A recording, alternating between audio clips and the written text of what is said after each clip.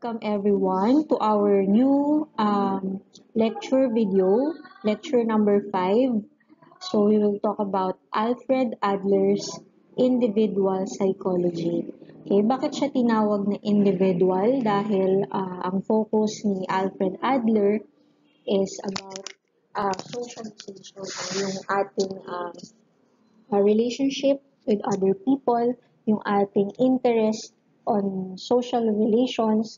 Kaya, kumbaga parang before na maintindihan natin yung ating mga sarili or selves, we must first get into a relationship and build attachment with them. So, kaya siya tinawag na individual. So, ang focus is the individual, the person itself, and how we gain power over everything, how we control our lives. Yan. Kung ang kay Sigmund Freud is about yung mga past, ganun, that we are controlled by our past experiences, pero kay Adler, more like present at saka medyo may pagka-futuristic din. No? We are pulled by our goals in life, and then we also focus on the present. Kaya very optimistic in terms of kung ano yung perspective ng theory niya. So, okay, let's begin. Okay, overview of individual psychology. So, dito pinapakita yung comparison ng theory ni Freud, ano yung mga focus niya sa kanyang theory and also Adler's. Okay? So, kay Freud, motivation of behavior is of course sex and aggression, no? Yung libido. And for Adler, it's more like striving for superiority or success. So, yun daw yung nagmo-motivate sa ating behavior. Yan. Gusto natin to be superior or to be successful. Okay? And then, pangalawa, people have little or no choice in shaping their personality. So, yun naman yung kay Freud kasi nga, deterministic, causal. Ibig sabihin, yung behavior mo ngayon is determined by your past. Kung wala ka nang magagawa, you can do nothing, or even if you can do something, it's very little, no? Kasi nga, influence ng past, no? Yung behavior. Kaya, wala kang choice. But for Adler, people are largely responsible for who they are. Okay? Kaya, nasabi ko kanina na tayo yung nagko-control sa mga buhay natin, sa behaviors natin, because for Adler, he believes na we have this creative power. Yeah, we have this, kaya nga individual, sabihin, ikaw yan, kaya mong baguhin, no? Or i-change yung personality or lifestyle into something better. Okay? And then, pangatlo, kay Freud, present behavior is caused by past experiences. Diba? Pero kay Adler, present behavior is shaped by people's view of the future. Okay? So, ganun. As I've said a while ago, yung para kay Freud, yung ating kilos ngayon, yung behavior natin ay determined by the past. Kaya nga sabi nila, the best predictor of behavior is the past behavior. The best predictor of present behavior is the past behavior. Kaya mo nagagawa ngayon is because ganito ka dati, ginawa mo to dati, parang ganun. And then, kay Adler, yung present behavior mo ngayon, yun ay dahil yun yung view mo of the future. No? Kumbaga parang meron ka kasing gustong ma-achieve na goal, or may gusto kang mangyari sa buhay mo sa mga susunod na panahon. So, yung buhay mo ngayon, yung present behavior mo ngayon is a lifestyle, no? Nagiging lifestyle siya. Papunta dun sa pinapangarap mo na maging ikaw. Kaya, yan. And last, Freud emphasize on the unconscious components of behavior, di ba?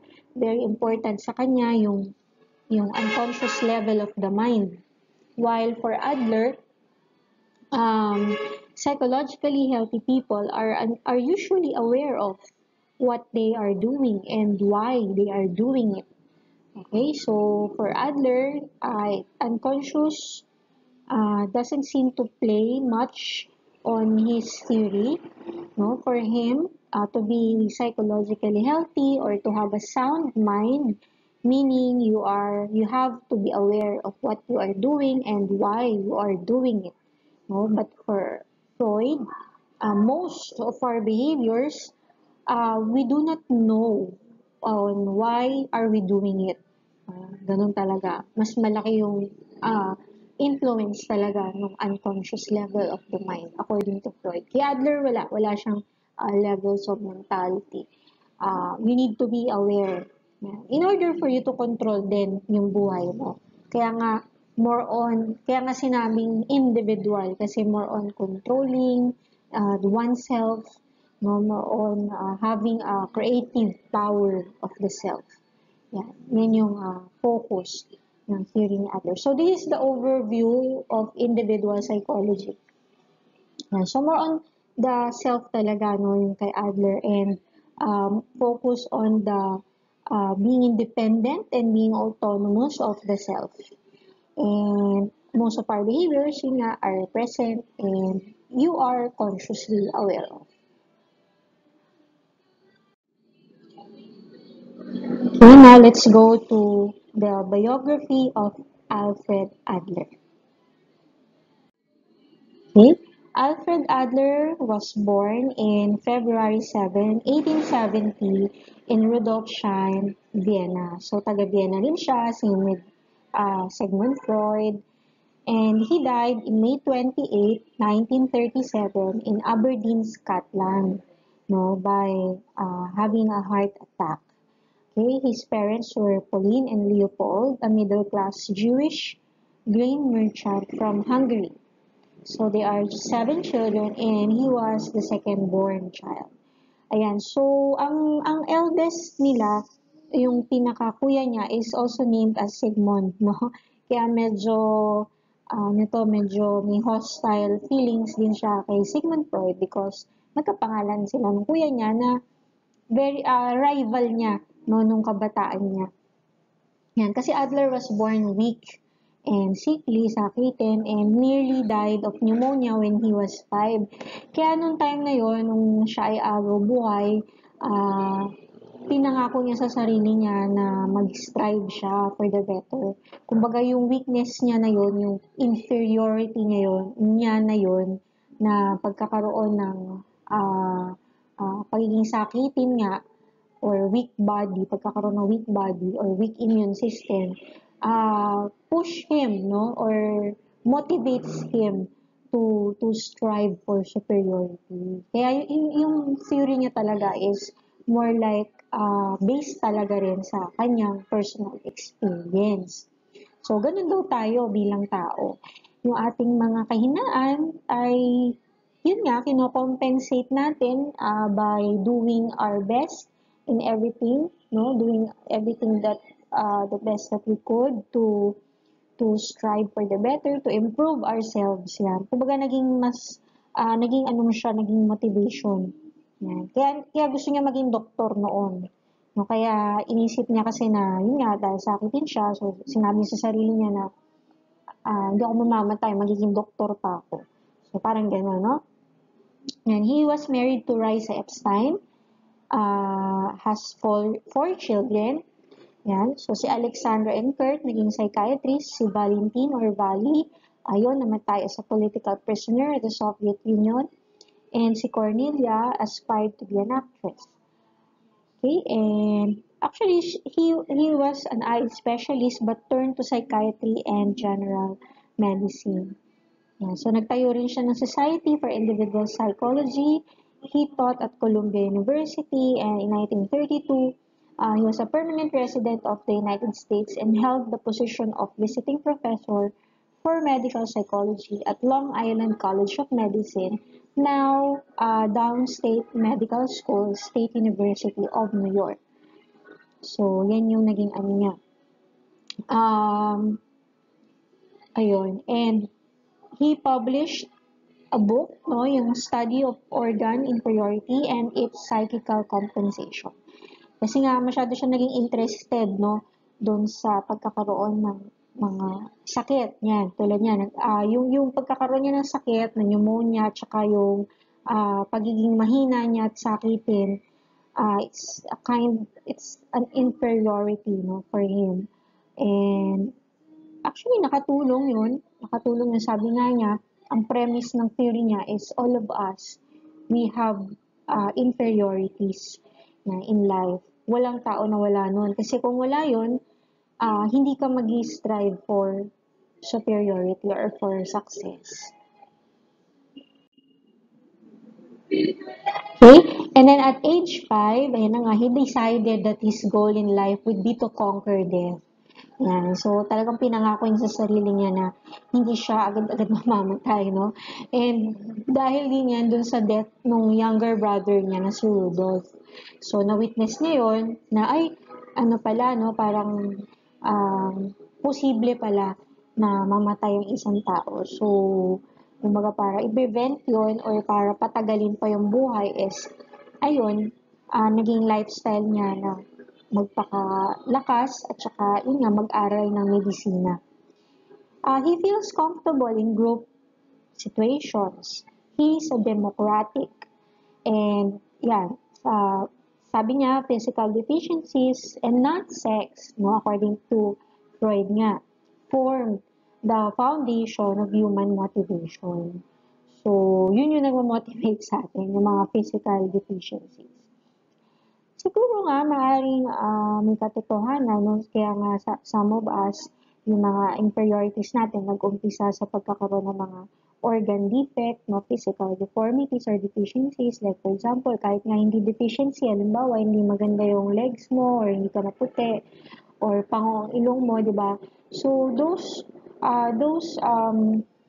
physical inferiorities, yun yung nagmo-motivate sa atin on what we do today because we want to be like this in the future. Parang gano'n. So, that drive for superiority was a more basic motive than sexuality. And social interest and compassion could be the cornerstone of human motivation. Of course, kasi kung lagi kang, ang focus mo daw ay sa self lang, hindi magiging psychologically healthy. No, kumbaga, sabi niya, oo, may inferiority ka, kaya ka nag-strive for superiority, but yung superiority na tinutukoy ay hindi lamang para sa sarili mo, kundi kaya mo gusto na maging superior, maging better person in the future is because you want to transfer, you want to give to other people. Diba? You want to help other people. Kasi kung hindi ka improve, kung hindi ka better, kung hindi ka okay, kung hindi ka superior, you cannot do something for other people. Yeah, kaya may social interest. You have this interest to help and the compassion, diba? To sympathize, to empathize with people. So, yun daw yung talagang nagmo-motivate sa atin. Kasi kung puro sa self, parang wala kang kontentuhan, di ba? Kasi kapag halimbawa, hindi naging matagumpay yung mga plano mo, yung goals mo, then you get depressed, you get sad, you get disappointed, and then it turned out na pwede ka makaisip na mag-suicide, ganyan. So, wala siyang social interest kasi you are only thinking about yourself, diba? You're only thinking about your about your welfare, own welfare. Okay? His personal qualities included an optimistic attitude toward the human condition, an intense competitiveness coupled with friendly congeniality, and a strong belief in the basic gender equality, which combined with a willingness to forcefully advocate women's rights.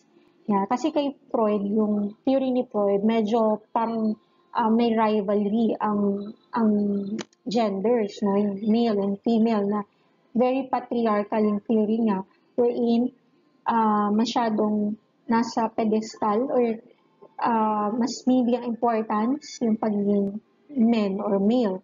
While sa theory ni Adler, very visible yung gender equality, no? Yung gender equality, parang pareho lang, both men and women have drive for superiority, and very optimistic yung theory ni Adler because we are always striving to get better, to be better, no? To improve. Kay Freud kasi sa theory niya, parang hanggang dyan ka na lang, parang wala nang ikaka-better, wala nang for room for improvement, no? Kasi nga, you are always influenced by your past. Pero kay Adler, no, we can still use that inferiority that we have, no, to, or weaknesses that we have, to strive for the better or to strive for improvement. Yan. And of course, we compete not with others, but with our past selves. Parang gano'n, no? Competition with our past selves to become the better version of ourselves.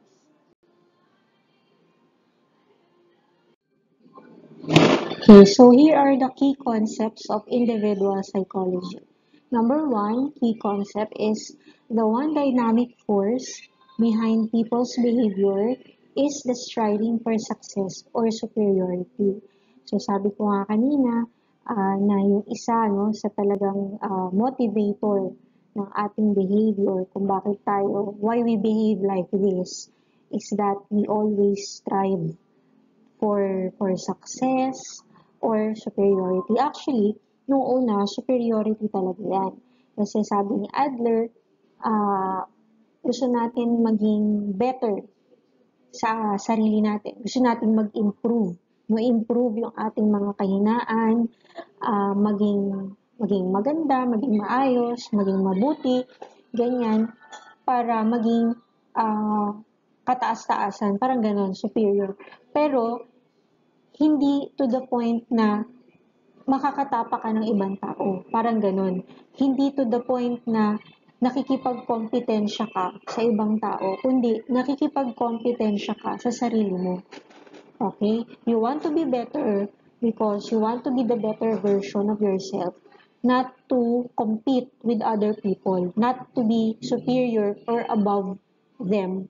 Okay? Kaya pinalitan niya yan ng success.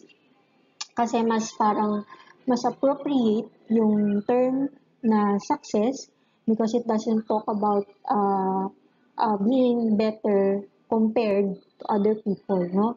Kumbaga, yun yung iniiwasan niya doon eh. Minsan kasi ganun yung nangyayari. Kadalasan, no, kapag kumbaga nabubulag tayo ng sarili nating paghahangad na maging mabuti, maging maayos kasi lagi nating kino-compare yung mga selves natin to other people. Yan. Kaya masama din kapag sobra or hindi natin alam kung para saan ba yung pagiging superior.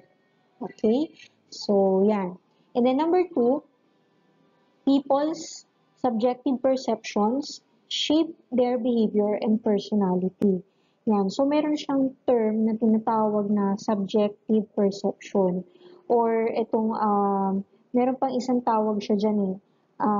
Kumbaga yan daw yung nasa isip natin, no? Yung bang kung ano yung sa tingin natin mabuti para sa atin. No? Kasi subjective, ibig sabihin, iba-iba tayo. No? Parang, ayun, naalala ko na kung anong isa pang tawag dyan, yung fictional final goal. No? Fictional final goal, ibig sabihin, ito yung parang tulad nung bata si Adler, no? Sinabi niya sa sarili niya na i-conquer niya yung death. No, hindi siya papayag na ganito siya lagi. Hindi siya papayag na sakitin siya. Kumbaga yung subjective na yun, nasa isip mo lang, pero yun yung mag-guide sa'yo sa mga behavior mo sa present hanggang sa maabot mo na yung goal mo o yung objective mo. Kaya subjective perception. So, walang iba na nag-influence sa'yo niyan. Ikaw yung nakaisip niyan, ikaw yung, kumbaga, interpretasyon mo yun, kaya nga subjective, and always na, yun yung parang guide mo, no? Kung ano yung subjective perception na meron ka, or yung tinatawag natin fictional fictional or finalism, mga ganun. Depende sa book eh. May mga tinatawag din na, yun nga, yung term na finalism or subjective final goal. Yan. Isa yan, pare-pareho lang sila. And then, we have number 3, personality is unified and self-consistent. Yan. Sabihin talagang, kumbaga, iisa. No? Iisa yung lahat ng ginagawa natin is for the betterment. Yung lahat ng aspect ng personality natin is self-consistent. So, lahat ng ginagawa mo is for the self. For the self. Yan. Not for you to be superior compared to others, but to be superior to give help to others. Ayan. And the value of all human activity must be seen from the viewpoint of social interest. So, yun na nga. Yung sinasabi ko kanina pa na lahat ng ginagawa natin ay hindi para sa sarili. No? Kaya mo ini-improve, kaya mo ginagawang better yung sarili is because you have this social interest to help the society, to help other people. Ayan. So, meron siyang term na ginamit dyan sa social interest, which is a German term, no, yung Gemeinschaftsgefühl. Ayan. So, yung spelling niya is baka later on sa mga susunod na slides will be presented. Okay, the self-consistent personality structure develops into a person's style of life.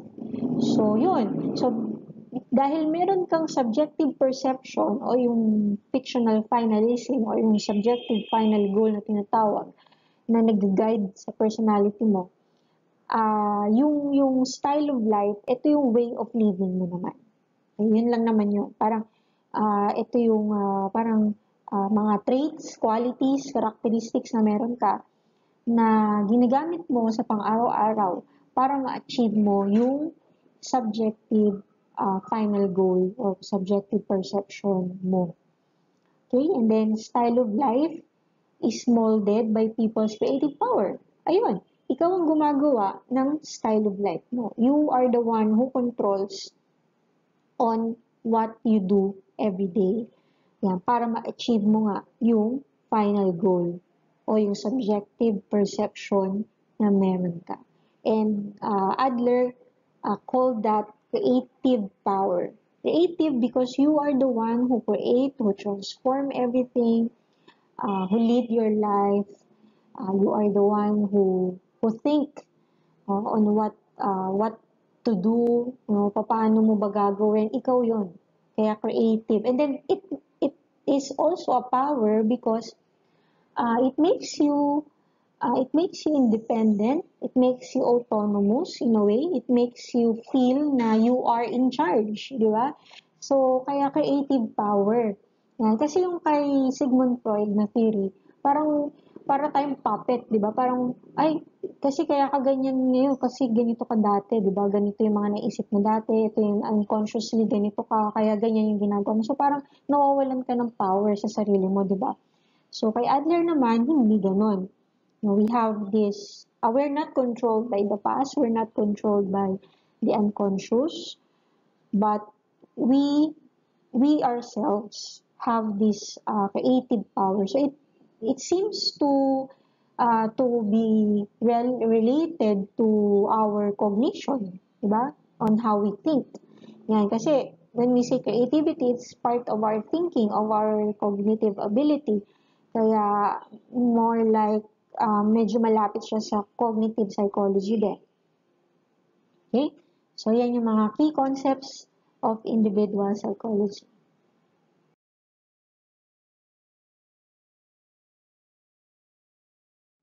Okay, so isa-isahin natin yung mga key concepts in individual psychology. So, yun nga, number 1, the one dynamic force is striving for success or superiority. So, sabi dito, everyone begins life with physical deficiencies that activate feelings of inferiority, feelings that motivate a person to strive for either superiority or success. So sabi, psychologically unhealthy individuals strive for personal superiority whereas psychologically healthy people seek success for all humanity. So, as I've said a while ago, ganun nga na nag-start no, yung pagkakaroon natin ng inferiority feelings by having physical deficiencies or organ deficiencies. Kumbaga lahat naman tayo may ganon nung mga bata pa tayo. May mga part ng katawan natin or sarili natin na parang ayaw natin, and then it became an inferiority it has been a source of having inferiority feelings, no? Wherein it motivates a person na to strive for either, yun nga, yung superiority kasi speaks for personal, no? Very personal siya kasi parang gusto mo lang na maging maganda, maging okay kasi kino-compare mo nga yung sarili mo sa ibang tao. And yung success is more appropriate or more better kasi nga mas okay siya dahil gusto mong maging better, gusto mong mag-improve kasi you also want to be an inspiration or to help other people. Yan. Kumbaga parang ito yung yung premise na how can you help other people na bawa kailangan mo munang ibangon, di ba, yung sarili mo bago mo ibangon ng iba. Parang ganon. So, we seek for success for all humanity. Hindi lang para sa sarili mo, kundi para sa lahat. Kaya, connected din siya dun sa sinasabing Alfred Adler na social interest. And that social interest should be cultivated.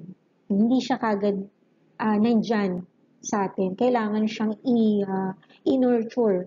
I-nurture ng proper parenting and yung proper na pakikipag-socialize sa mga tao. Okay. So, yan yung kaibahan ng success and superiority. Okay, here naman, final goal, people strive toward a final goal of either personal superiority or the goal of success for all humankind. So, ganun pa din, no? Connected pa rin dun sa striving for superiority or success. The final goal is fictional. Kaya ito rin yung kanina yung subjective perception. Kaya fictional kasi pwedeng hindi naman siya fact. No, pwedeng totoo siya for you but not for other people. Kaya subjective. Kaya fictional. It can be modified, it can change. No, it can be real or unreal. No, it depends on how determined you are to achieve that final goal. Okay, and this is the product of the creative power, diba? That is people's ability to freely shape their behavior and create their own personality. See, this is something unique from the theory of Sigmund Freud's. No? Kay Sigmund Freud, we are not free. No? Our behavior, our personality is already predetermined by the past. Yan. Pero kay Adler, we have this ability called creative power nga, which is also a product of that fiction, no, fictional final goal or fictional finalism, na we can modify, we can change, we can control our behavior and create our own personality.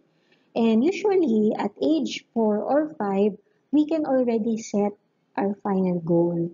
Yan, bata pa lang, meron na kagad tayong iniisip na, gusto ko ganito, maging, di ba? Yung mga ganon. Actually, that is an example of a final goal, no? And then, when an individual's final goal is known, all actions make sense, and each sub-goal takes on new significance. Okay, so doon napapasok yung style of life. Yan. Kasi once, yung final goal, yun yung pinaka-framework mo, yun yung ina-eye, no, towards the future. So, doon nakaangkla lahat ng mga ginagawa mo ngayon, lahat ng actions mo. Yan. Okay? So, right. Okay, the striving force as compensation. People strive for superiority or success as a means of compensation for feelings of inferiority or weakness. Totoo naman, di ba? It means that we compensate, ibig sabihin ng compensation parang binabawi, di ba? Bumabawi tayo doon sa mga inferiority na meron tayo or sa mga weaknesses na meron tayo. Adler believed that all humans are blessed at birth with small, weak, and inferior bodies.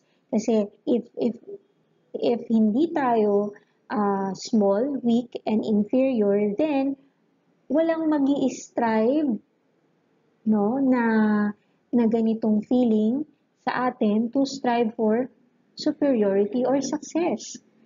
Diba? Kasi okay ka na eh, perfect ka na eh. So, ano pa? So, and then, when you are already perfect, then you are not anymore capable to empathize with other people na mahina, na naghihirap. Kasi, okay ka na eh, nandun ka na sa taas. So, kaya parang talagang naturally, we are already blessed with small, weak, and inferior bodies. And success is an individualized concept and all people formulate their own definition of it. Totoo rin yan, di ba? Iba-iba ang success for every people, for every person.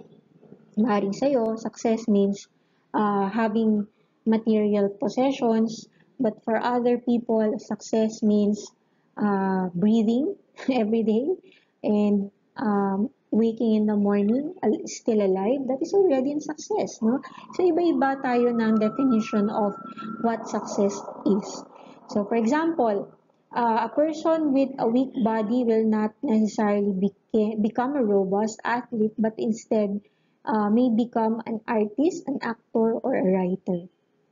See? So, hindi naman kagad na, of course, merong mahinang katawan, pangangatawan, payatin, ganyan, or lampa, no? Then, yun nga, hindi naman kinakailangan maging atleta siya in the long run, but pwede maging artist to compensate for that inferiority, or being an actor, or writer. So, iba-iba.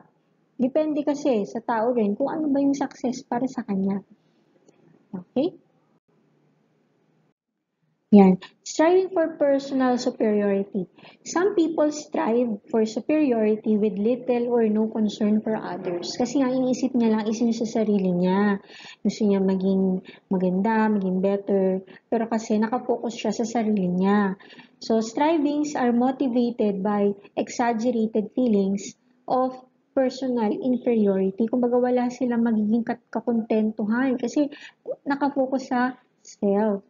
For example, the murderers, the thieves, and con artists, no? Yung mga manloloko, yung mga magnanakaw, mamamatay tao. So, wala silang regard sa ibang tao. Ang iniisip lang nila, syempre kaya siya magnanakaw kasi para sa sarili, kasi gusto niya kumain, kailangan kumain ng family niya. So, more on self pa rin, di ba? Kasi hindi iniisip yung ibang tao na nanakawan nila, na pinatay nila, or niloko nila. So, ganun siya, no? Some people create clever disguises for their personal striving and may consciously or unconsciously hide their self-centeredness behind the cloak of social concern.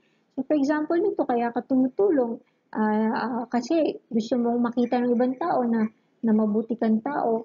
So, nasan dun yung social interest? Ang interest mo ay pang sarili pa rin, di ba? So this is very common in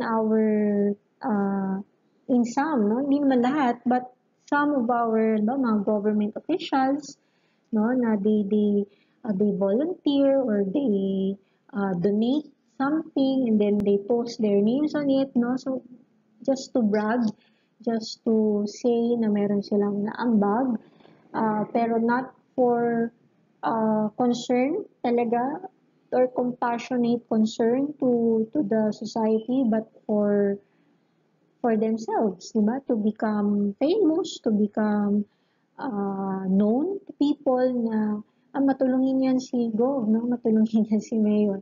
But yun nga, not all naman, hindi naman lahat, but some, no? And it can be also applicable hindi lang sa politics but also to some work or occupation. Like for example, a teacher. Some teachers are, I'm not saying all, no, some teachers are knowledgeable. Of course, they are experts, no, to what they teach.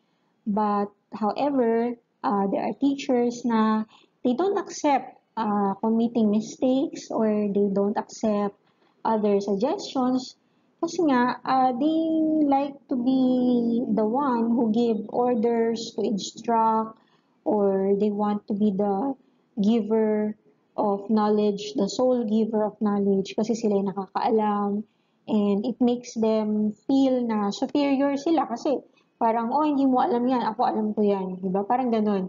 So, in a way, hindi siya nagpapakita ng social interest or walang, kumbaga personal superiority yung nangyayari. Hindi siya striving for success of the humanity. Kasi you need to understand also the perspective of the students para maging, kumbaga, collaborative, di ba? Collaborative kasi meron ka rin mga hindi alam na alam ng students or pwede ka rin magkamali because you're not perfect, di ba? So, ganun. Ganun yung nagiging parang cycle, no? Kung ano ba yung personal superiority and striving for success. Yan. Striving for success, psychologically healthy individuals are concerned with goals beyond themselves, are capable of helping others without demanding or expecting a personal payoff, and are able to see others not as opponent but as people with whom they can cooperate for social benefit. Diba? Ito na yun, yung sinabi ko kanina, saktong-sakto, word by word, no? Their sense of personal worth is tied closely to their contributions to human society. Yung personal worth or yung parang sense of pride or confidence, self-esteem, whatever you call it, ay related, no? Dun sa mga naging contribution mo o sa mga naibahagi mo, naiambag mo sa lipunan, 'di ba? Sa human society. Kasi kung sarili mo lang, yung sarili mo lang yung masaya. Kaya nga maraming mayaman na hindi talaga masaya kasi more on sa sarili lang. Kasi pag nabili mo na lahat ng kailangan mo, then what now? 'Di ba? Parang walang purpose, walang sense of humanity. No? Kasi sarili mo lang yan eh, sarili mo lang nakinabang. No? So, masaya ka. Kaya lang, at the end of the day, nilungkot pa rin. No? Hindi ka pa rin nagiging healthy psychologically kasi nga, mag-isa ka lang. No? Parang ganon. So, yan. Social progress is more important to them than personal credit. Diba? Of course, that is very, very difficult to attain and to do, no? Itong striving for success. Kaya maganda tong theory talaga ni Adler. Actually, this is one of my favorite theory. Alfred Adler's individual psychology. The concept of Alfred Adler's theory is about subjective perceptions. So these are people's subjective perceptions that shape their behavior and personality. So sinasabi natin na meron tayong mga parang guide, no, that shape our behavior and personality. And ang tawag dito ni Adler is subjective perception. Subjective kasi it depends upon the person, no, kung ano yung kanyang fictional finalism o yung tinatawag natin yun nga, subjective perception na nag-guide sa behavior natin.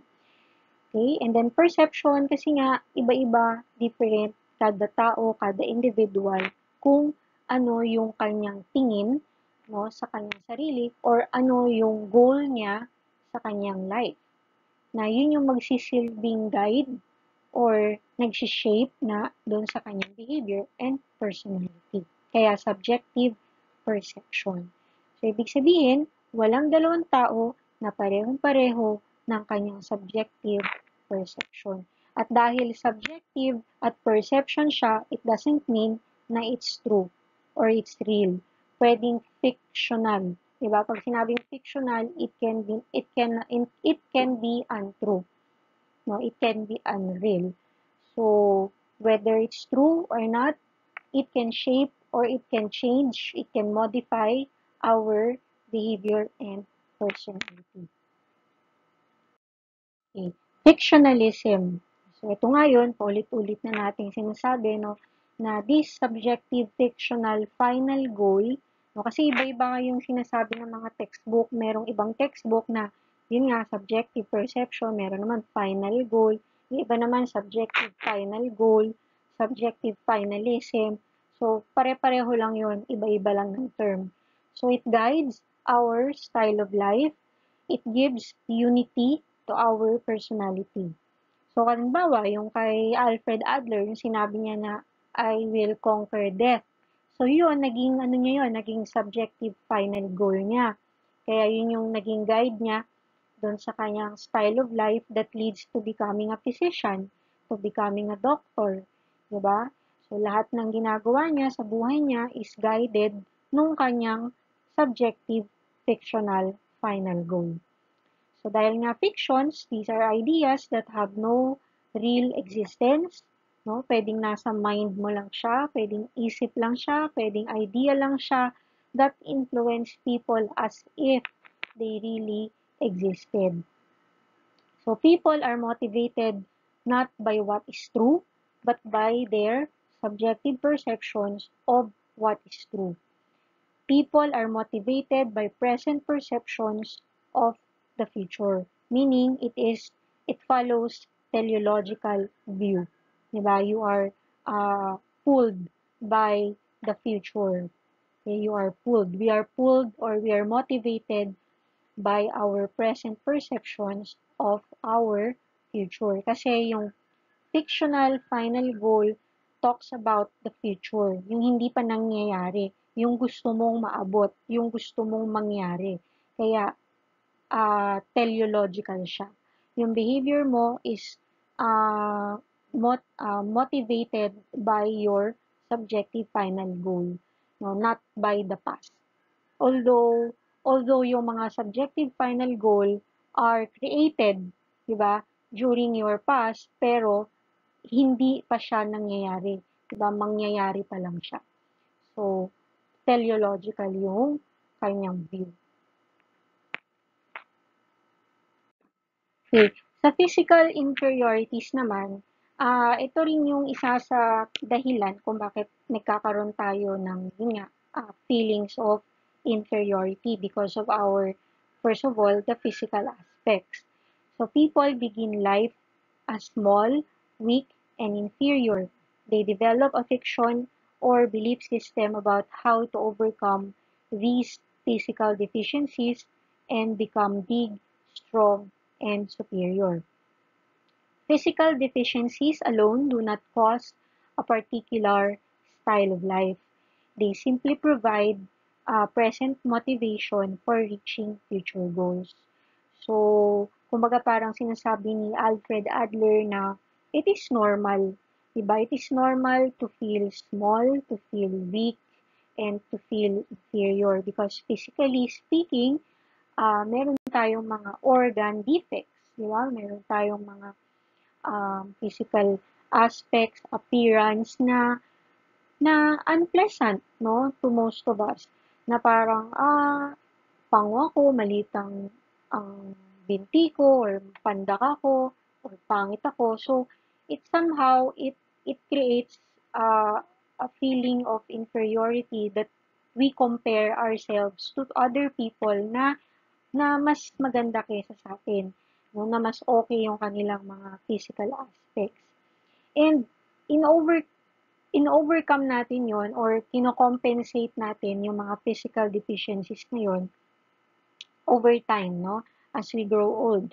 That's why we create yun nga, yung kanina, yung subjective fictional final goal to be motivated, no, sa future natin na kung dati small ka, weak ka, ngayon, pwede ka naman maging big, maging strong, and superior. Okay, so yan yung sinasabi niyang physical inferiorities. It's not entirely negative naman, no? Pwede siyang maging on a positive note, uh, yung pagkakaroon nga ng ganong feeling na weak ka will motivate you to strive for superiority. Or yung sinasabi nga ni Adler na mas magandang option is to strive for success. Because in that way, you are not only being superior to other people, but you are going to help them, diba? Because you are now capable, you are now big, you can now help people to become big also and to become superior to themselves. Yun. Kumbaga, hindi para i-compare yung sarili mo dun sa iba. Kasi parang walang katapusan na comparison yun kung ganun yung pamantayan mo. Diba? Kasi walang sense of contentment kung patuloy natin i-compare yung ating mga sarili sa kapwa natin tao. Kasi lahat tayo ay weak, lahat tayo ay small. So how can you achieve satisfaction if you're comparing yourself to someone who is also inferior, diba? Okay, that's why you strive for success for you to be able to help mankind and society. Yun talaga yung pinaka parang heart nitong theory ni Alfred Adler. Okay. So, ito pa, isa to sa kanyang premise ng kanyang theory that personality is unified and self-consistent. So, may unity, no? Yung ating personality, hindi siya kalat-kalat. Okay? And then, meron ding self-consistency, ibig sabihin, all throughout, kaya nga, isa sa mga definitions ng personality is relatively stable, di ba? Somewhat permanent, yan, and consistent over time and across different situations. Okay, so ito yung isa sa mga term na ginamit din ni Adler describing yung kanina, yung physical deformities or physical inferiority. No? The deficient organ expresses the direction of the individual's goal.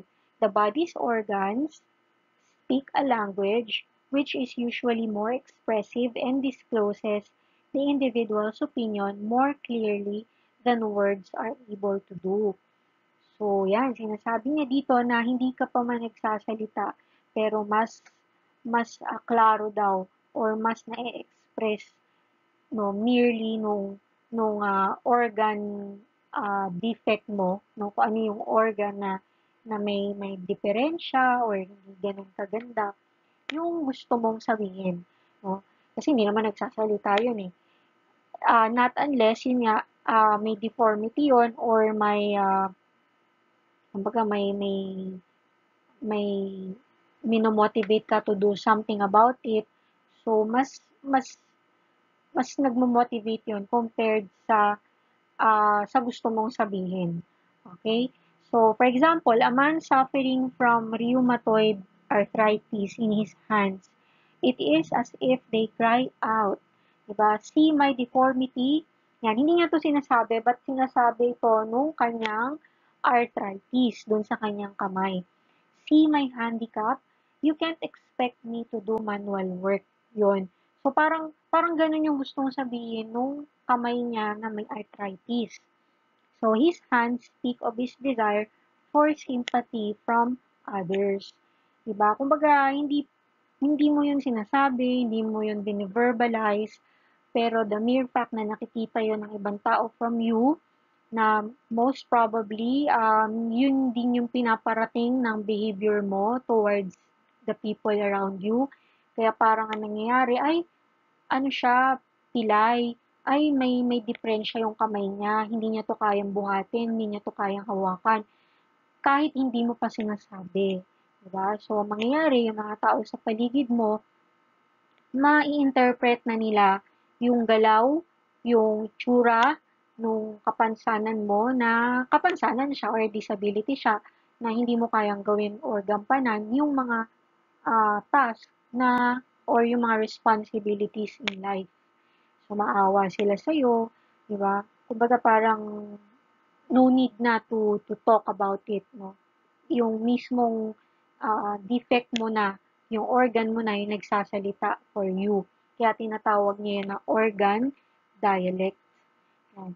For example, yung mga nakikita nating mga ano to yung mga may kapansanan or yung iba wala namang kapansanan or yung iba baka nagpapanggap lang na meron, yung mga nasa train station o kaya yung mga nasa tulay, iba yung mga nakahiga doon, yung mga namamalimos, diba, wala naman silang sinasabi, wala naman silang, uy, tingnan mo, oh, pilay ako, uy, tingnan mo, bulag ako, diba, hindi naman nila yung sinasabi, pero somehow, nakikipag-dialect yung kanilang organ sa atin para tayo maawa, 'di ba? Para tayo magbigay ng pera for them, no? Na para tayo ay oo nga kawawa naman siya, bulag siya, pilay, hindi siya makakapagtrabaho kaya ah okay lang na mamalimos siya kasi napilay siya or bulag siya. Kumbaga parang nandun yung understanding na okay lang na ganyan na hindi siya magtrabaho, hindi siya ah, maging responsible, no? Kasi nga may ganun siyang disability. Which is, sa theory kasi ni Adler, it's kind of on a negative note, 'di ba? Na parang ang nangyayari doon ay parang yun nga ito yung counterpart ng ano eh. Kumbaga parang hindi ka na dahil ganon, dahil nakikipag-dialect yung organ mo na may defect, ang mangyayari, hindi ka na mag-a-aspire or mag strive for superiority kasi ginagamit mo yung inferiority mo to control other people, to manipulate people, to have sympathy on you. 'Di ba? Para ma-justify mo yung hindi mo pagkilos o ma-justify yung pagiging, sabihin na natin na responsibility. 'Di ba? Na somehow hindi nakakatulong sa society. 'Di ba? Hindi ka nakakapag-contribute kasi nananatili ka lang sa ganoong kalagayan. Kumbaga yung inferiority mo, yung physical inferiority mo, at saka ito nga yung organ yun nga nagda-dialect na yung organ mo na sinasabi na okay lang yan kasi nga hindi naman siya capable dahil yun nga bulag siya, pite siya, or pilay siya or whatever na nagja-justify dun sa ano mo, no? So, parang ganon. In that way, if parang in a sense, akala mo kawawa ka. Pero ang totoo nun, hindi ka naman talaga kawawa. Ang kawawa yung taong na-manipulate mo or na-control mo nung organ dialect mo. Diba? Parang anong nangyari, ano yun, yung para bang, kasi nga, gusto mo maging superior eh. Diba? In a way, nagagamitin mo yung inferiority mo to manipulate people. Kaya mangyayari, parang nagoyo mo sila, naloko mo sila. 'Di ba? In a way, parang gano'n. Parang may gano'ng aspect, no? Hindi ko naman sinasabing lahat. Hindi naman. Meron naman talagang mga sobrang totoo naman or wala na talagang kakayanan. Pero kasi, maaring yung iba, no, kaya nga nagiging ano sila eh, ano yun, tinatawag silang ah, ano to, yung wala nang silbi sa lipunan kasi nga ganun, 'di ba? Well, in fact, sabi ni Adler sa theory niya, kapag hindi mo kayang um, to yun nga, to strive for success, to contribute, kapag hindi ka nakakapag-contribute sa society, then ano siya, psychologically unhealthy, 'di ba? Both for the person and the society as well. Kasi kung hindi ka healthy psychologically, then you cannot contribute to the society. So, nagiging ano ka talaga, parang pabigat, di ba? Burden. Though, hindi ka nagpapaawa. Okay? Hindi ka ginamit mo yun eh. Kumbaga parang, yun nga, para yung ibang tao, akala nila superior sila. May ano yan eh, may baliktad. Yung akala nila, pag nagbigay sila, superior, ano yun? Akala nila pag nagbigay sila, nakatulong sila. Pero meron yung nabibigay sa kanilang sense of superiority naman. No, sa kabilang banda. Parang nga nangyayari doon sa taong nagbigay ng limos, parang hindi rin maganda na nagbigay siya kung ang intention niya is para maramdaman niya na mas may kaya ako sa tao na to. No, kawawa siya, wala siyang pera, wala siyang kakayanan. So magbibigay ako sa kanya para ma-feel ko na ako yung may kaya, ako yung may pera, ako yung may mas superior kaysa sa kanya. Which is hindi rin maganda, no? Pangit din kasi nga ano eh, ah kino-compare mo na naman yung sarili mo dun sa isang tao na alam mo namang mahina din at ikaw mahina din. 'Di ba? Dapat yung thinking doon is um, nagbigay ka hindi dahil para ma-feel mo na superior ka sa kanya or ikaw yung meron, na maramdaman mo na ikaw yung meron. Hindi dapat gano'n. 'Di ba? Kasi nga striving for success and not for superiority. 'Di ba? Kasi nga lahat tayo ay inferior. So wala siyang kakontentuhan.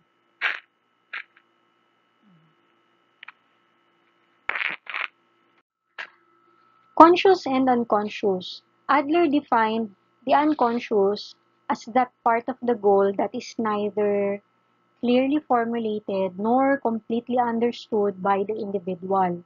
And conscious thoughts are those that are understood and regarded by the individual as helpful in striving for success, whereas unconscious thoughts are those that are not helpful. Okay, so dito sa theory ni Alfred Adler, he emphasized the importance of both consciousness and unconsciousness. So, walang level sa kanya ng mental life, 'di ba? Kay Freud kasi ni-level niya eh, 'di ba? Nasabi niya yung consciousness, ito lang yung maliit na part ng ating mental life. And then the unconscious part is the kumbaga primary motivator, no? Nandun lahat, mas malaking part siya. Pero kay Adler, walang ganon. Sabi niya, yung ating goal, no, yung ating, yun nga, yung subjective perception, fictional finalism, parang siyang merong ganitong component. Some of the thoughts are understood and regarded by us, no, that makes us think on how to help people para mag-strive for success. Pero yung minsan may mga unconscious thoughts tayo na, yun nga, that are not helpful. So, going back to my example a while ago, yung nagbigay ka ng limos, yeah, consciously, akala mo nakatulong ka, pero malamang, baka unconsciously, merong part ng sarili mo or ng mind mo na nagsasabi na magbibigay ako kasi meron ako. Magbibigay ako kasi alam kong ako yung meron. Siya wala. 'Di ba? Para maparamdam ko sa kanya na ako yung meron at siya wala. Kaya ako nagbigay. 'Di ba? Yung ganon. Unconscious yun na hindi siya nakakatulong. Kasi ang nangyayari doon, yun nga, hayaan mo lang siya na manlimos. Kasi alam niya may manlilimos sa kanya eh. Alam niya na may magbibigay sa kanya. So, gagawin na niya yun. Hindi na siya mag-strive for the better. Hindi na siya mag-strive for success niya naman sa sarili niya. So, ganun siya. Nagiging cycle, no? Kaya conscious and unconscious are part of that goal. Okay? Okay, social interest. The value of all human activity must be seen from the viewpoint of social interest. Yan. So, ito talaga yung pinaka-heart ng theory ni Alfred Adler na lahat daw ng ating human activity, no? Kailangan makitaan, no? Doon sa makitaan ng pagkakaroon ng social interest. Kumbaga lahat ng gagawin mo, lahat ng behaviors mo, lahat ng activities mo must involve or must be seen from the viewpoint of social interest. Kumbaga para sa kapakanan ng nakararami o ng mga tao.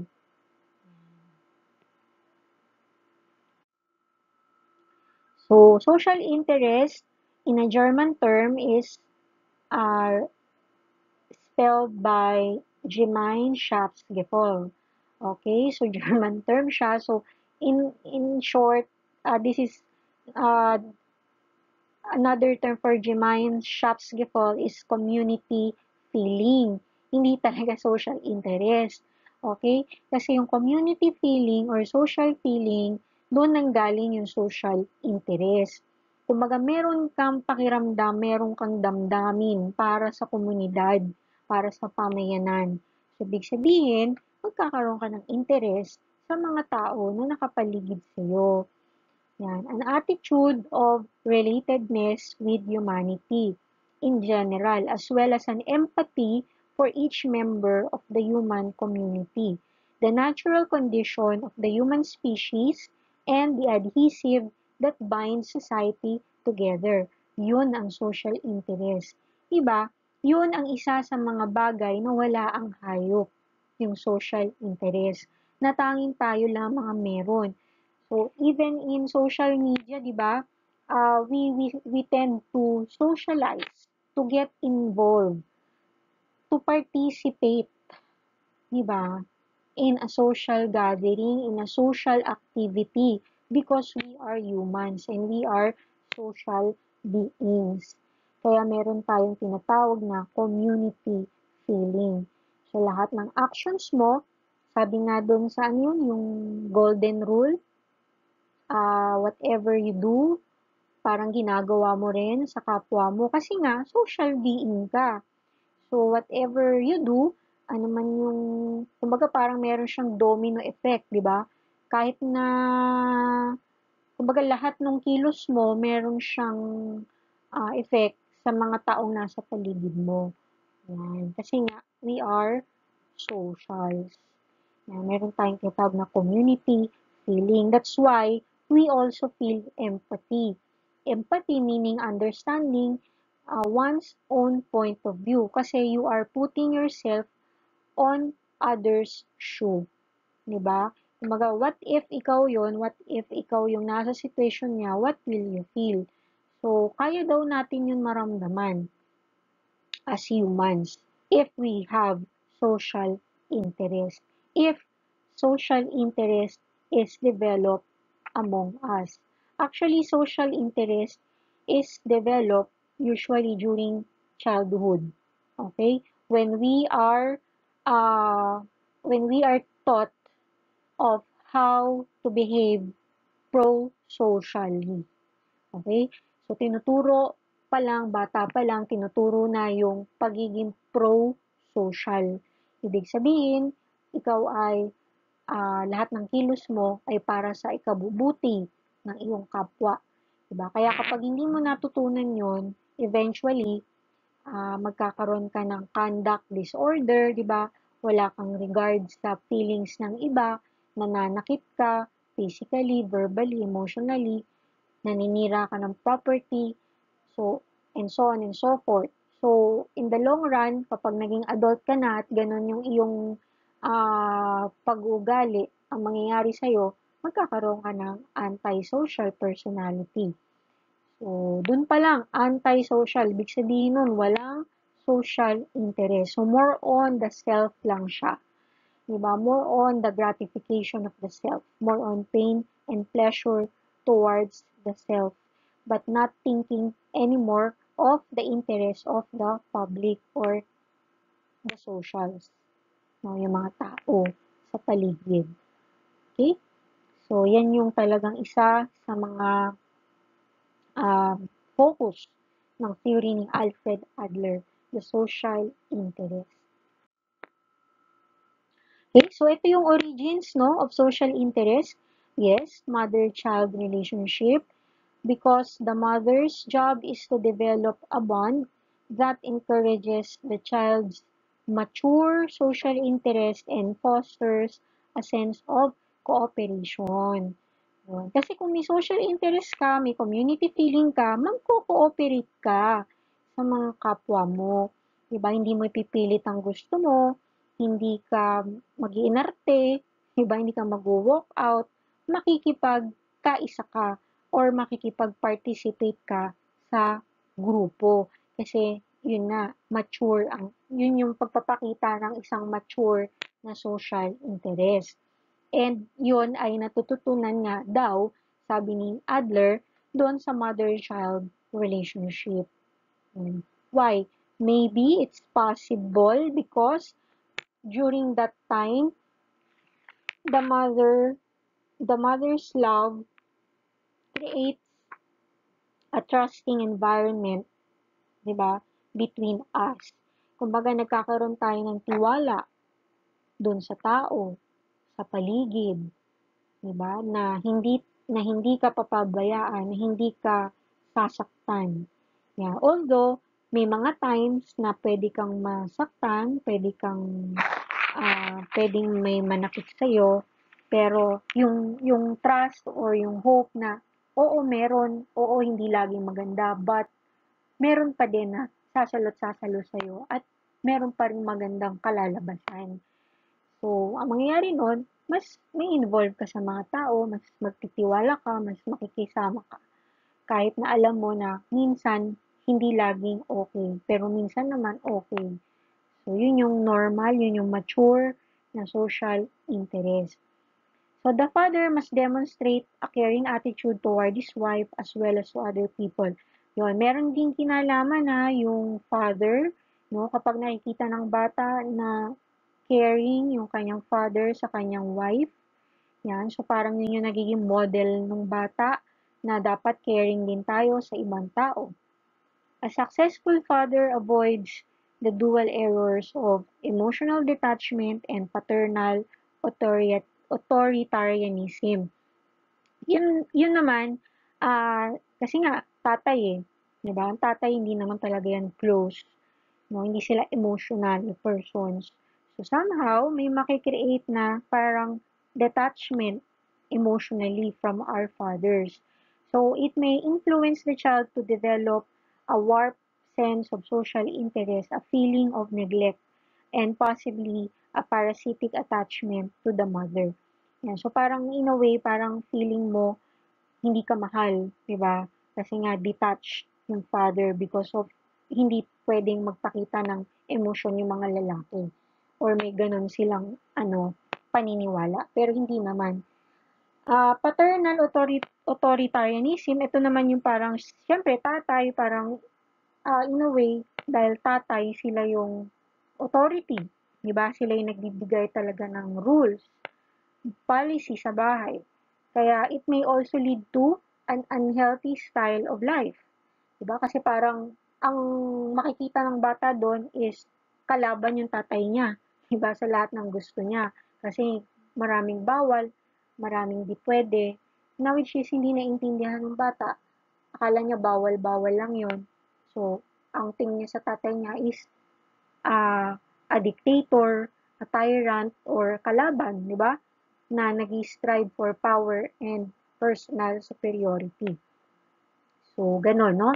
And then, after age 5, the effects of heredity become blurred by the powerful influence of the child's social environment. Ayan. So, sabi ni Adler, hindi naman niya dinidiscount yung effects ng heredity, but sabi niya, medyo nasasapawan lang naman no, ng social environment yung heredity pagdating ng 5 years old. Kaya napakahalaga yung social environment sa pagdevelop ng personality ng isang tao, lalo na sa childhood. No? So come to think of it nowadays, when you have a sibling or a child that is age, let's say, less than 5, And we are now using the online platforms in engaging and interacting. So, ano kaya mangyayari sa development ng kanilang social interest? Okay?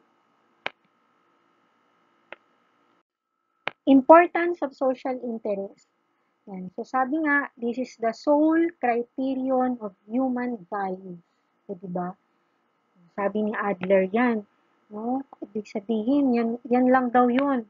Sole criterion. Yan na yun. Yan na yung criteria of judging. Diba?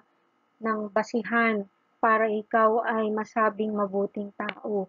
Kung ikaw ba ay mayroong social interest. Yan. So, mahigpit talaga ang pagkakasabi ni Adler dyan, di ba? Sabi niya, this is the only gauge to be used. Meron pa akong nabasa, sabi, the barometer, no, of being psychologically healthy or normal, no, is having social interest. O, di ba? So, ganun siya katindi. Yan. So, sabi niya, healthy individuals are genuinely concerned about people and have a goal for success that encompasses the well-being of all people. O, diba? Genuinely concerned. Yan. Yung iba kasi, akala nila concerned sila, pero hindi. Sarili pa rin nila yung kanilang iniisip doon. Tulad nga ng mga examples ko kanina, nagbigay ka ng limos, pero ang totoo nun, it is for your own sense of self, na naramdaman mo na, ay, meron ako, nakapagbigay ako. So, parang hindi siya genuine, diba? Kasi hindi siya for the community, hindi siya for the good of mankind, diba? For yourself pa rin siya. So, tuturuan mo lang sila na malimos, diba? So, and have a goal for success. So, ikaw lang yung laging mayaman kasi lahat sila manlilimos. So, ikaw lang yung yayaman. So, parang ganun, no? Kapitalista rin, no? Yung ganong thinking. Yeah, parang gusto nila na maraming mahirap, diba? Parang okay yun para mas monopolize nila yung market. So, wala siyang social interest. Okay? All people possess feelings of inferiority. Yes, of course, all. Diba? Walang all talaga, as in. And all set a final goal at around age 4 or 5. And since we are people, we are all inferior. Kaya nga kung sa kapwa mo ikaw makikipagkompetensya, then walang katapusang competence yan. Diba? Walang katapusang pakikipag kompetensya. Kasi nga, inferior tayo lahat. Diba? You should strive for superiority or success for yourself to be able to help other people, not to be compared as superior to other people. Diba? Yun eh. Exaggerated feelings of inferiority lead to a neurotic style of life. Okay? Whereas, normal feelings of incompletion result in healthy style of life. So, merong mga exaggerated feelings of inferiority. So, yung feeling, minsan, yun nga, sabi nga, hindi naman lahat ng inisip mo ay true or real. So, pwedeng ini-exaggerated mo lang yun, no, to get the sympathy from other people, di ba? Yan. So, neurotic style of life yan. And then, dapat, yun nga, normal naman na magkaroon ng inferiority, but, yun nga, it can result in healthy style of life. So, if you could see there, you could see figure 3.1, page 84, dun sa book ni Feist, no, to read more examples nitong slide na to. Okay?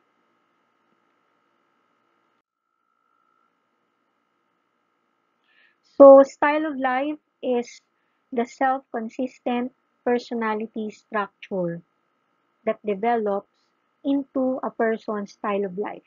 And again, ang pinaka-goal mo nito, yung pinaka-guide mo dun sa style of life mo is your subjective perceptions o yung fictional finalism.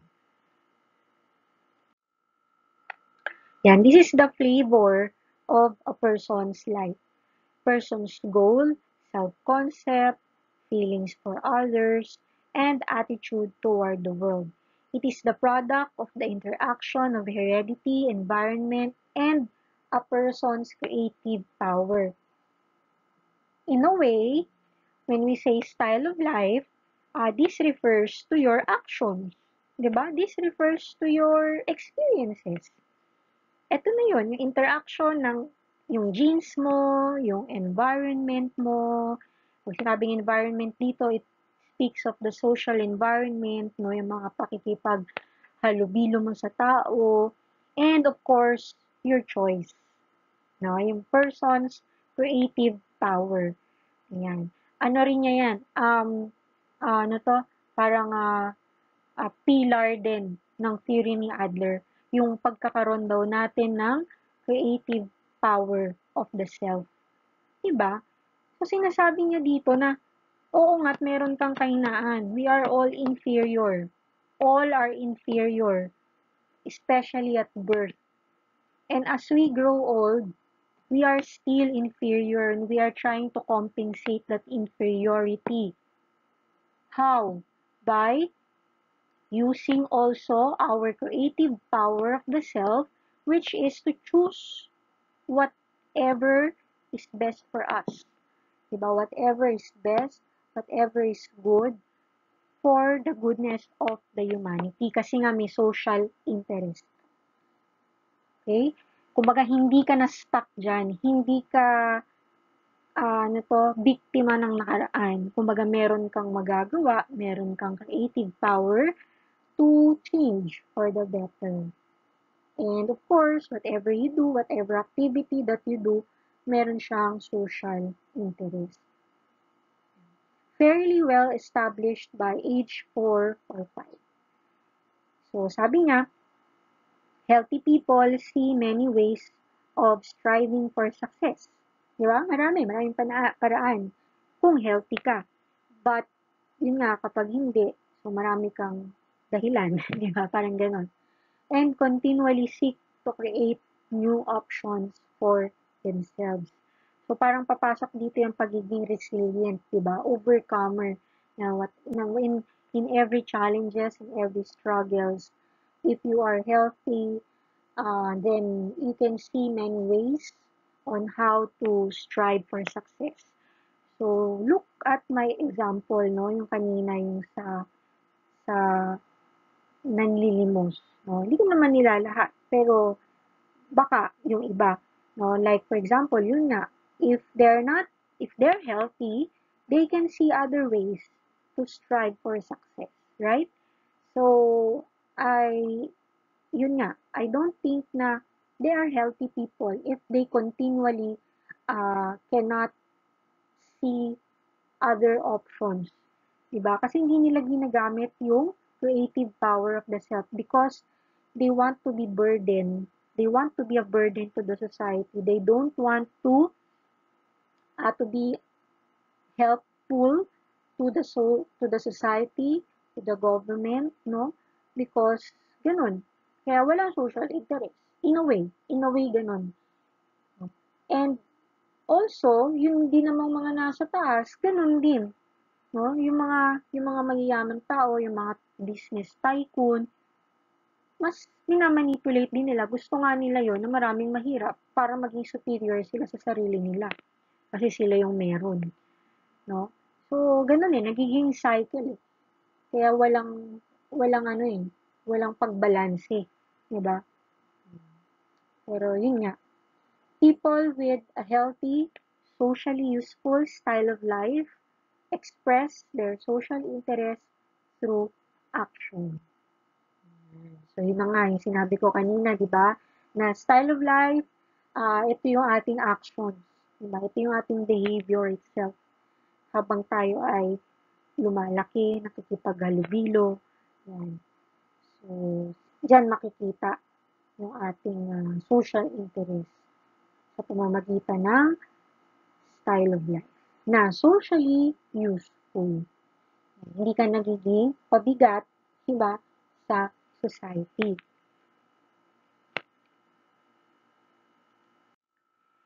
Okay, and then last is the creative power. Yan, style of life is molded by people's creative power. Of course, creative power is somewhat, kumbaga parang, nasa sayo. Ikaw yan, ikaw yung gumagawa, ikaw yung nag-choose on what to do, on how to seek for ways, on how to become socially useful. Yan. So sabi nga ni Alfred Adler, all people are responsible for who they are and how they behave. Okay? So mahigpit ang ano niya dito ha. Sabi kasi ni Freud, 'di ba? Wala tayong kinalaman sa kung sino tayo ngayon because of our past 'yan. Wala ka nang magagawa. Pero para kay Adler, hindi. Ikaw 'yan. Ikaw ang responsable kung sino ka magiging and paano ka mag-behave. Yan. Creative power makes each person a free individual. Kaya nga yung tawag sa theory ni Adler is individual psychology to emphasize being free. Diba? To emphasize the beauty of of of being in control or being responsible of who we are. Okay? So creative power is a dynamic concept implying movement. Diba? And this movement is the most salient characteristics of life. All psychic life involves movement toward a goal and movement with a direction. So we are our own architect and can build either a useful or a useless style of life. Yan. So itong meron ditong example, the law of the low doorway. Sabi diyan, I don't know if you're familiar with meron daw isang pinto na maliit. Mababa kaysa sa'yo. Siguro mga 3 feet ganun or 4 or mga 2 feet, 2 to 3 feet yung pinto. Tapos ikaw mga 5 feet. So, anong gagawin mo para makapasok ka doon or para makalabas ka? Kung mas mababa sa'yo yung pinto. So, ang sabi dyan, di ba? Either ikaw, nasa sa'yo yun. Kung yuyuko ka ba para makapasok doon sa pinto o sige mo lang ibabangga yung ulo mo sa pader hanggang makapasok ka sa pinto. Diba? Pwede naman. Hanggang sa mabutas mo yung pader, makakadaan ka na rin. Pero wasak yung ulo mo. So, anong pipiliin mo? Diba? Yun eh, the law of the low doorway. So, you have the creative power on how to change your life, to build either a useful or a useless style of life.